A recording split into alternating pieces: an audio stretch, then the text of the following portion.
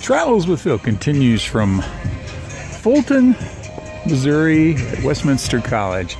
You see here a part of the Berlin Wall. What's the Berlin Wall doing here in Fulton, Missouri?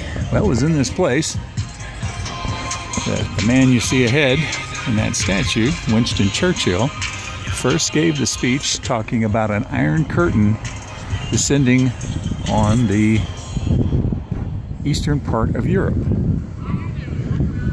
He came here at the request of the college president, March 1946.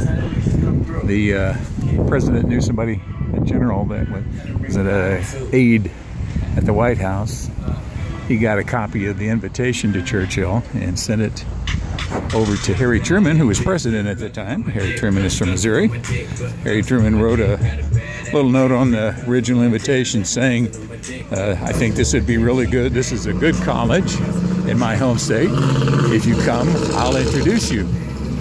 And it was that recommendation from Truman that gave the impetus to Churchill to accept the invitation.